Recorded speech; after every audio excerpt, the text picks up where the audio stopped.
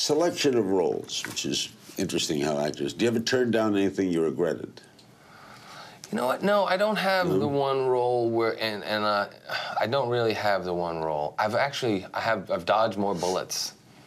I've passed on more things that were tempting, especially for the money. But I've dodged more bullets than I have Even things regrets. that didn't work out. Yes. You were glad you didn't take it. Yes.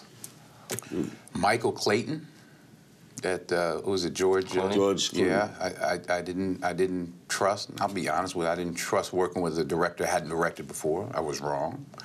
And Seven, the movie Seven, the part that Brad Pitt played. They asked me first, and I just thought, nah, this is so dark. And then I saw the movie and tried.